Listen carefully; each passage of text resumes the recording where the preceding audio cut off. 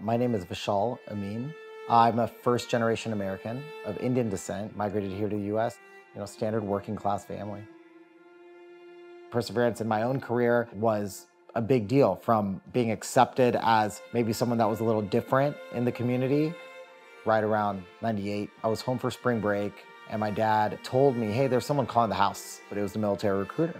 So at that time I thought, well, it's a call list, so let me go down to the recruiting office and get myself off the call list. I went to the office and I ended up getting convinced to enlist in the Marine Corps.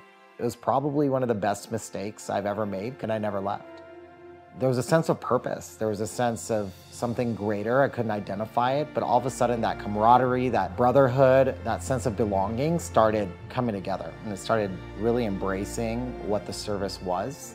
I picked up an aviation spot and ended up at Miramar learning how to fly F-18s. We were always deployed to the South Pacific, to the Middle East, even parts of the Horn of Africa. So you got to meet so many different types of people. You got to do so many different types of things.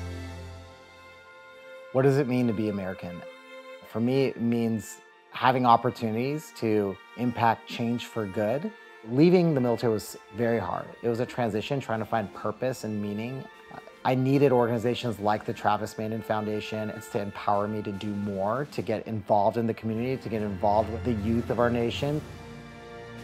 Like, I'm getting goosebumps right now talking about it. I just love it. I think that's what 4th of July reminds me of, is how we come together as a nation and put our differences aside. Having that opportunity is what it is to be American.